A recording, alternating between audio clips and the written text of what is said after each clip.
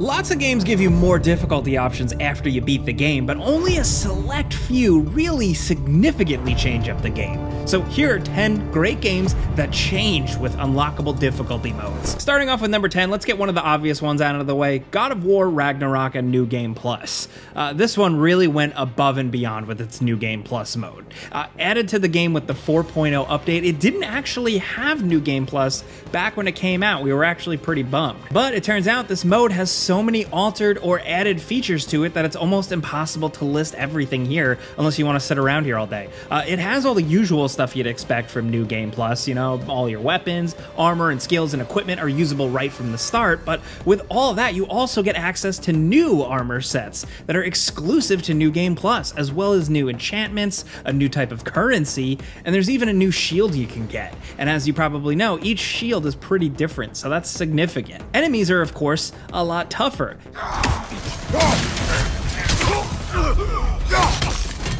Nasty hit! You alright, brother?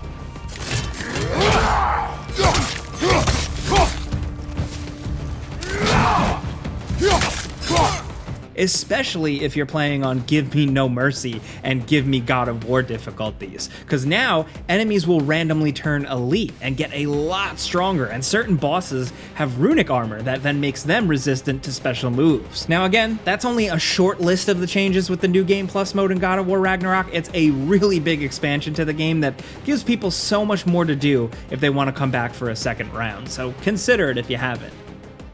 Now, next over at number 9, the new Dead Space remake also contains a pretty robust New Game Plus. It doesn't have as much going on as God of War, you know, at least it doesn't have as much stuff as that one adds, but there's some significant changes made to the game if you go back for a second round. It's not just the same old thing. You know, you get a bunch of new text logs that lead to a secret ending and the highest level rig in the entire game, which you're gonna need because there's something new lurking on the Ishimura. Now, there are new Phantom variant necromorphs who are faster, tougher, and even creepier looking than your standard variety. And they throw them at you mixed in with other enemies like you'd expect, but the devs also place them in unexpected places like hiding around corners or in resource rooms where you'd normally just expect to be totally safe.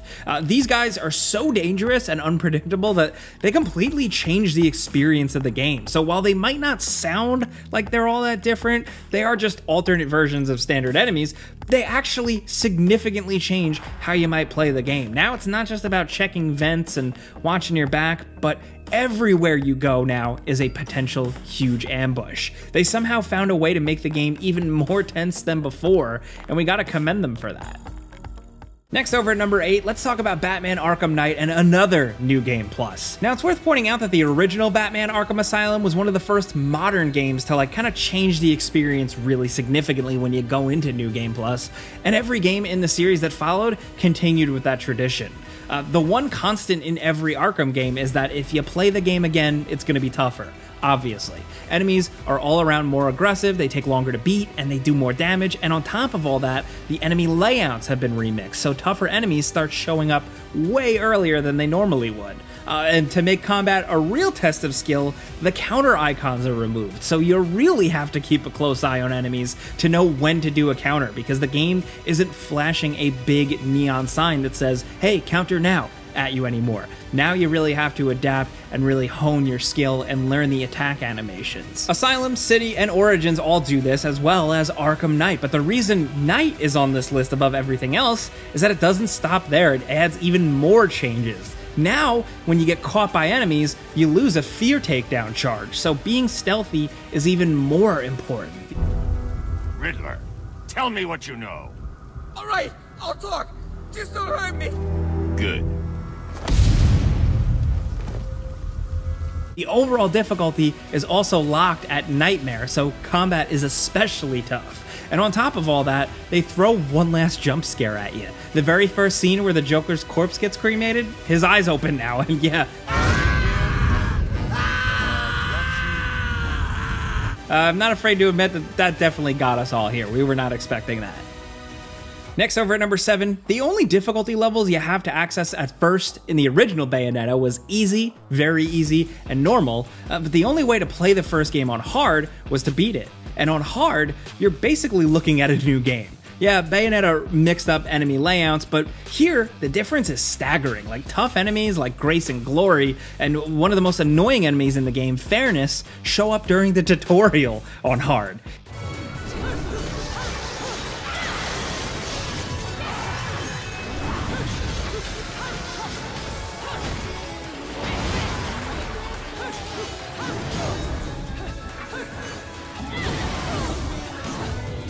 In Chapter 1, you get ambushed by a Joy who fights like a Bayonetta clone and is normally considered a boss, and they just show up randomly like it's no big deal. I mean, hard is bad enough, but if you beat the game again, then you unlock the somewhat awkwardly named Climax mode, which plays very similar to hard mode, but with one big twist. Witch Time, you know, that essential ability that slows down time after a perfect dodge, it's disabled. It's turned off. This game is lightning fast, so unless you're using exploits, trying to play it without being able to slow down time can be brutally difficult, so good luck with that. Now, next over at number 6, let's talk about one of my favorite game series, Max Payne. Now, not every difficulty mode you unlock has to be brutally hard. I mean, at least not in the same way. New York Minute mode is a staple of the Payne series, where instead of being able to take your time and clear out levels, you know, like a normal game, you have to finish each level before this timer runs out. And Max Payne 3 goes really crazy with it by making it so doing different things adds time to the clock. The timing on these things is not generous, so if you waste any time, then you're going to lose. So memorizing the stage layout and where enemies appear is practically essential to get through this mode. And that's not even the end of it. If you manage to beat New York Minute, then you'll unlock the frankly ludicrous New York Minute Hardcore mode, where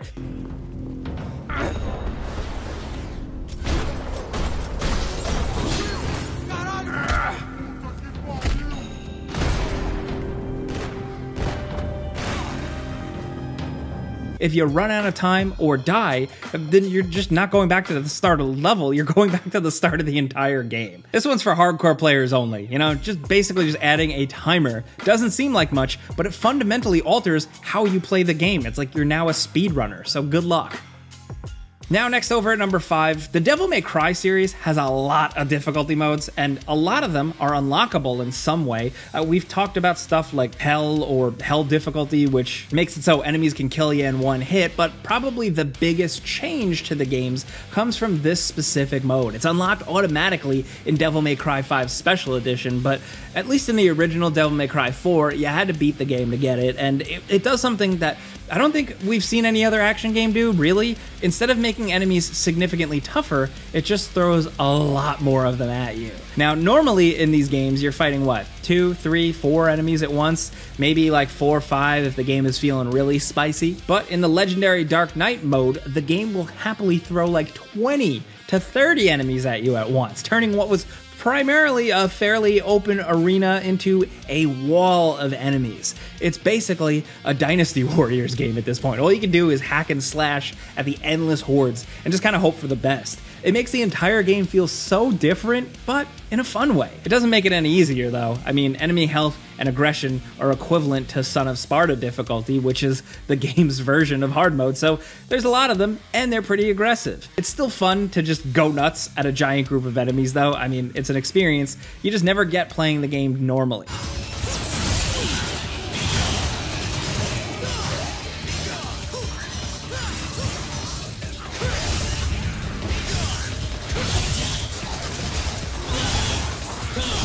Now, next over at number 4, for a rhythm game, Hi-Fi Rush is actually pretty forgiving, at least on normal difficulty. It gives you a lot of margin for error, which I guess is a blessing in disguise for those of us who are less rhythmically inclined.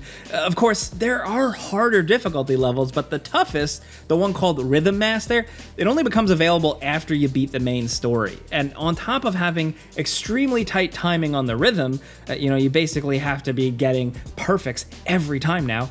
There's also no margin for error.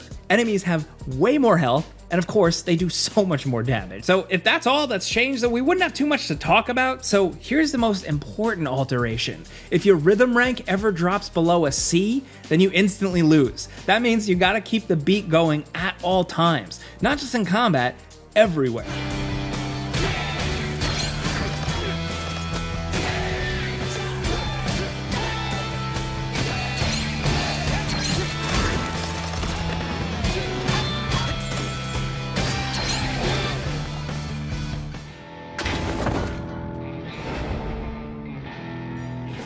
it completely changes how you approach this game, because now it's not just about survival, it's about keeping the rhythm going no matter what. It's not fun, now it's like a brutal music teacher just beating you over the head, and it's good for that.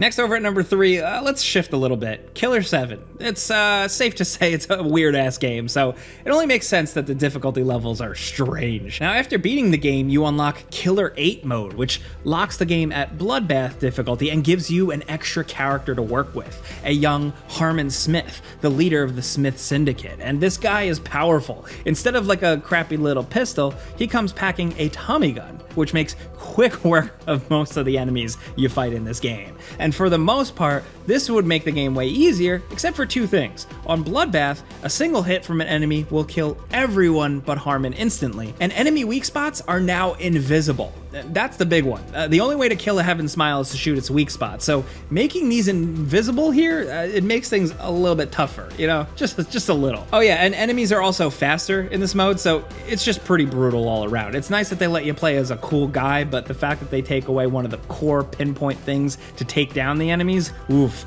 and they're faster, oof.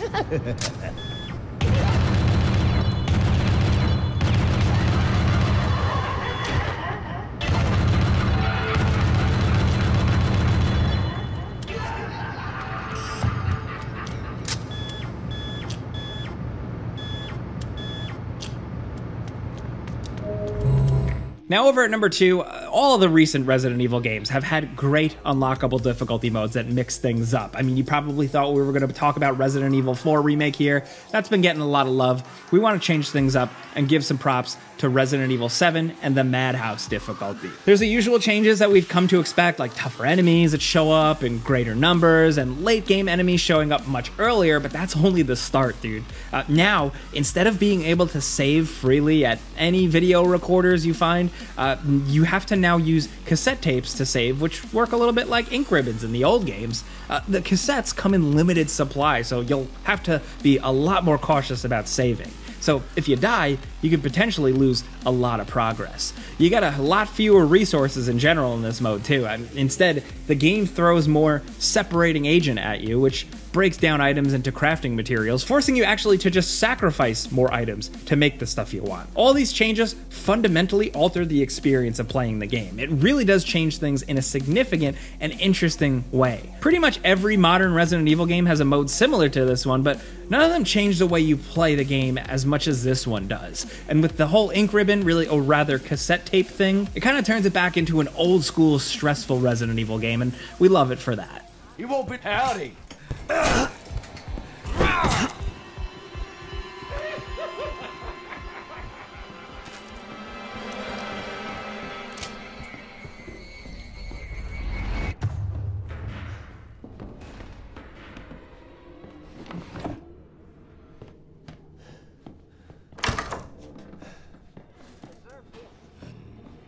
Here, piggy.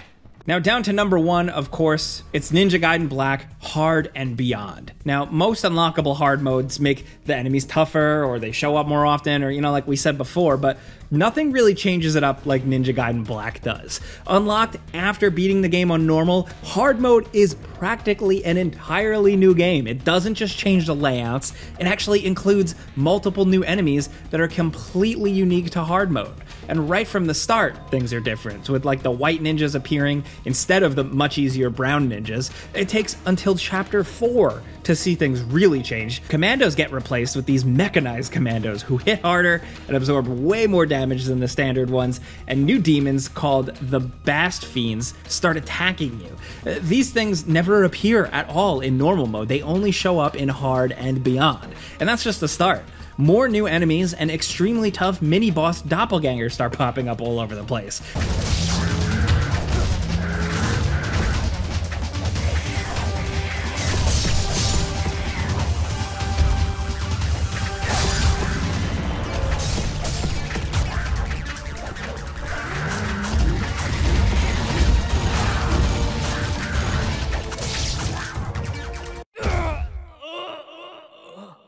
I'm not even talking about all the new traps or the altered item placements that you already got used to. There are so many changes that it would be impossible to list them all here, but there's a reason why Ninja Gaiden Black is a legendary game. Let's just say that. Those are some good difficulty modes, but also we got a bonus one for you. It's from Castlevania Portrait of Ruin, the Old Axe Armor mode. This one is definitely different. If you're somehow crazy enough to waste time killing 1,000 axe armors in normal mode, then beat the game, then you'll unlock this exciting new challenge mode. You get to play as an old axe armor, who's just as slow and as weak as a regular one. You can't use items, and you only get 2 sub-weapons. Doesn't that sound like fun? The mode definitely changes how you play the game, just not necessarily for the better, but it's different. It gives you that. Playing this mode just for a few minutes kind of feels like torture. I can't imagine anyone actually beating the game as one of these guys, but people have done it, so more power to you. Again, those are some games that really changed significantly with unlockable difficulty modes. Some cool ones we wanted to highlight today, but there are plenty more out there, so let us know some of your favorites down in the comments. Maybe if there's enough, we'll do a part 2 of this video. But if you just like talking games with us every day, man, clicking the like button helps us out. We'd really appreciate that. And if you're new, consider subscribing, maybe hitting that notification bell, because we put out videos every single day. But as always, thanks for watching, and we'll see you guys next time.